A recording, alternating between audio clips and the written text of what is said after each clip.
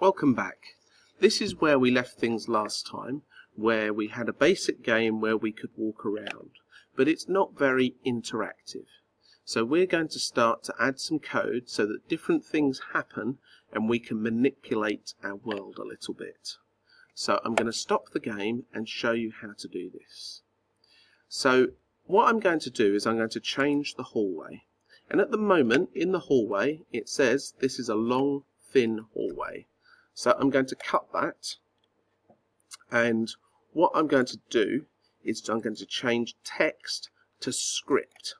So a script is a small program. I'm going to add a new script here, and it gives me lots and lots of choices of what to add. And I'm going to run down to first time, and then I'm going to say add. So I've added here the first time, and it's got otherwise. So I can say add a new script, and I'm going to print a message, and then I'm going to say add, and in here I'm going to say you see a mysterious man dart out of the room, and otherwise I'm not going to do anything.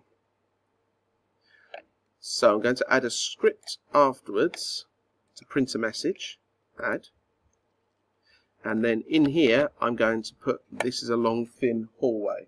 So what we're looking at is you've got the first script which runs depending on if it's the first time in the room, and then you've got a message which says this is a long thin hallway, gets printed afterwards. Let's see this. So when I play, I'm going to be in the cell. When I go south, I'm going to come into the room for the first time, and it will say you see a mysterious man dart out of the room. I go east in the throne room, and when I come back to the hallway it doesn't mention the mysterious man. So our script is starting to change how our game works. Give it a go.